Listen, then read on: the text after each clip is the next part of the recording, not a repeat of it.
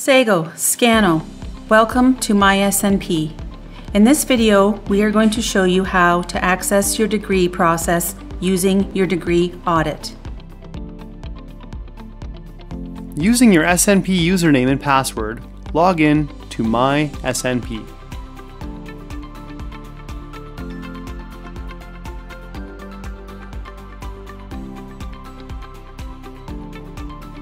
Once you log in, you land on the home page and see the following options. Click on Student Planning. Your degree audit is in the View Your Progress section. Select Go to My Progress. The My Progress page is where you'll find your degree audit. Here is where you can find your cumulative GPA, the degree you are in, the major you are studying, the department you fall under, the year you entered the program, and an anticipated completion date.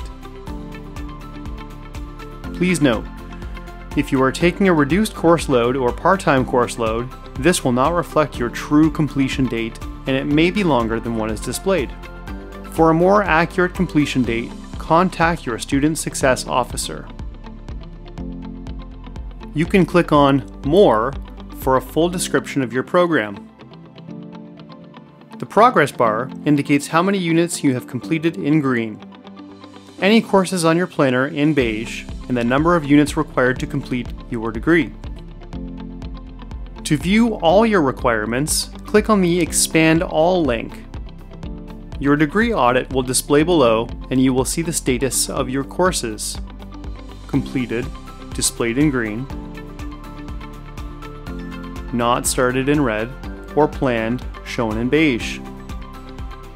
Planned means you have added them to your planner to take in the upcoming term. Once the registration period has opened, you can register for the courses on your planner.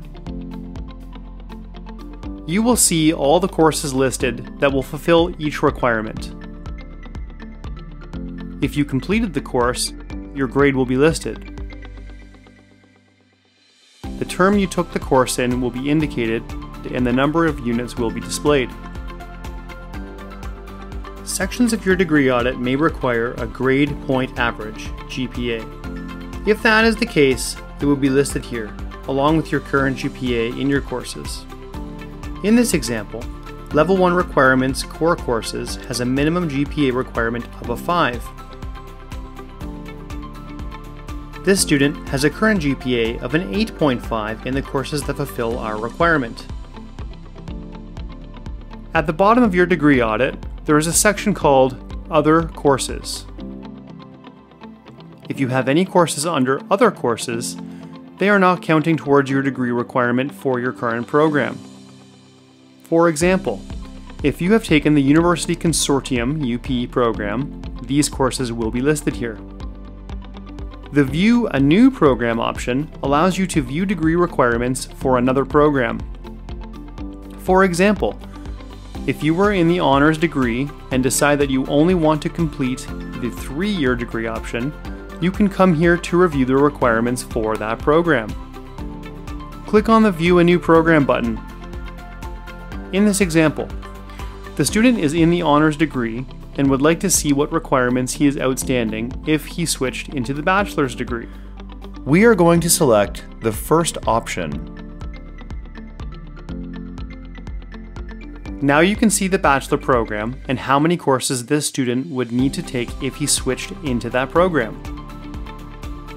You will also see the courses you have already completed. Once you are done viewing the new program requirements, click the X to return to your own degree audit. Printing. There is a print option to print your degree audit. To return home, click on the Home button.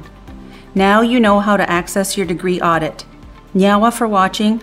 Contact your Student Success Officer if you have any questions.